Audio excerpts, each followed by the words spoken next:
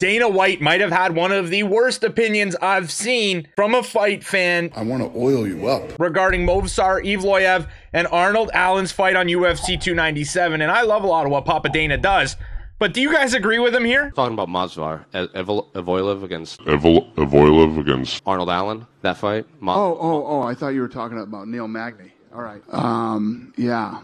I mean, what's his win streak like? He's on... I think he's like 18, 19. Yeah, 18 or 19. And that fight sucked the wind right out of the arena tonight. So it might bum him out, but he's got to deal with it. Yeah. That was the least fun fight anybody's ever seen. So he doesn't have much to complain about. You know who lost that fight? The fans.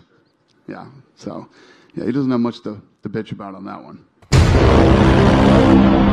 Am I wrong, or was that not the third best fight on UFC 297? Let me know if I'm tripping out, guys. But that seemed crazy to me.